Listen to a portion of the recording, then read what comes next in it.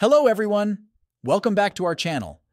Today we're going to delve into the fascinating world of extremes, exploring the tallest and shortest individuals in human history. The distribution of human height follows a bell-shaped curve where most people have an average height and only a few individuals have extreme heights.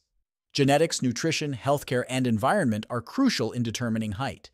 The average height for adults varies by ethnicity and region but is generally around 5 feet 7 inches, 170 centimeters for males, and 5 feet 3 inches, 160 centimeters for females. Over the past few centuries, the average human height has increased globally with rates of 10 to 30 mm per decade, known as the secular trend in height.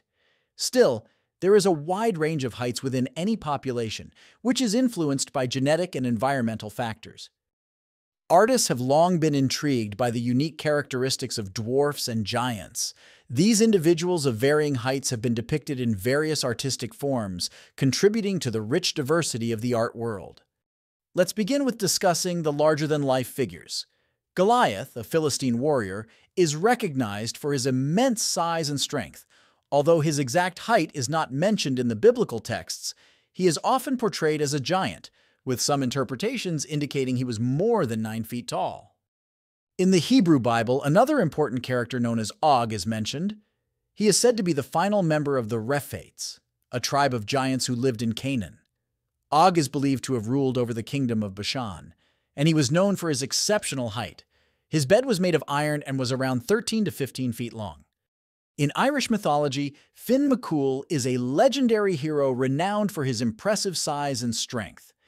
As per the legend, he constructed the Giant's Causeway in Northern Ireland to create a path to Scotland to fight another giant named Benandonner. Did you know that gigantism, although rare, is a medical condition caused by a benign tumor in the pituitary gland? It results in excessive growth and height due to the overproduction of growth hormones in childhood and adolescence before the growth plates in the bones have closed. Notably, individuals with gigantism often experience multiple health issues related to their circulatory and skeletal systems.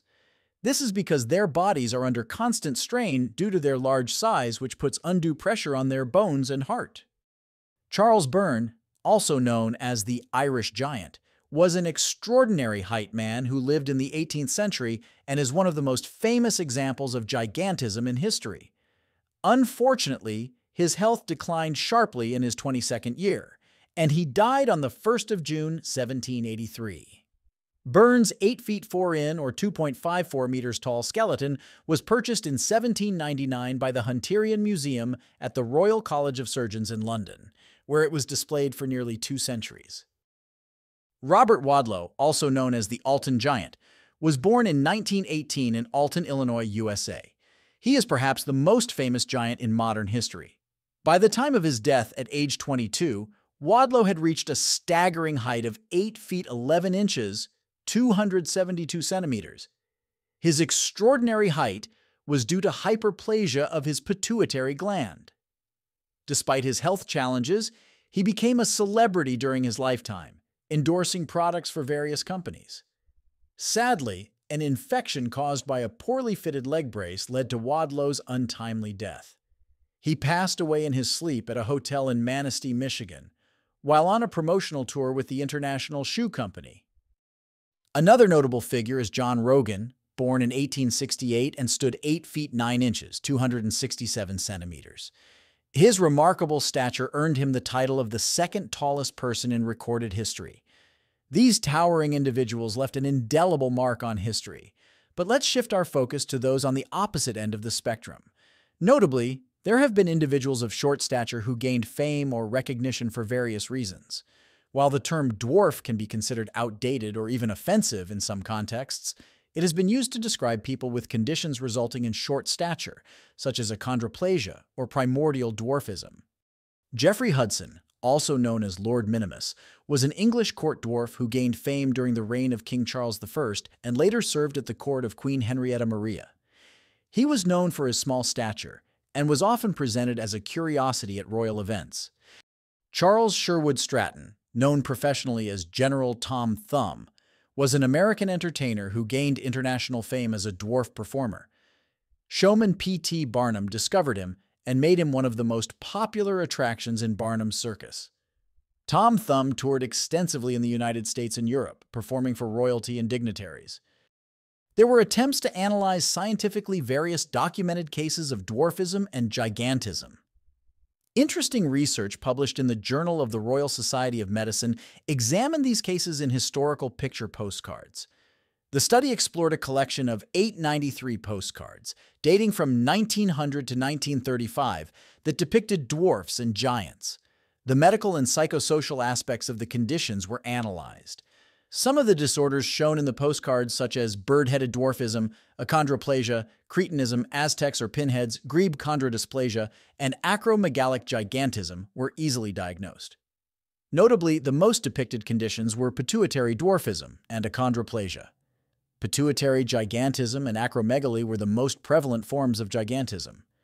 Surprisingly, some of the disorders were found to have a hereditary basis, as evidenced by the presence of affected siblings or parents in their children. But what about more recent and well-documented history? Chandra Bahadur Dangi was the shortest adult human ever recorded, standing at just 21.5 inches, 54.6 centimeters. He was born in Nepal into a family of farmers and suffered from primordial dwarfism. Despite his small size, Dangi was known for being cheerful and sociable. However, he faced several challenges due to his condition, including difficulty in performing simple tasks and health problems. Nevertheless, Dangi remained determined and positive throughout his life.